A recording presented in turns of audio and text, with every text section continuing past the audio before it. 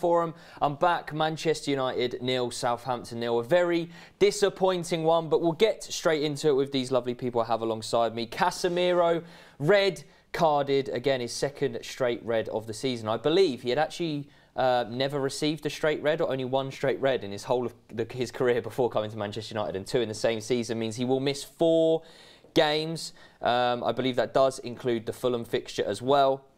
We'll talk a little bit about De Gea as well, and praising him because I thought he was really good. His distribution was good.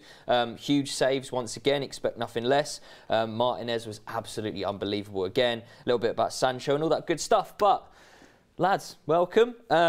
Casemiro red card. We've got to talk about it because it's a huge debate whether it was a red card. I think very much it depends on... And I'm going to firmly sit on the fence here as the host. I'm going to sit on the fence.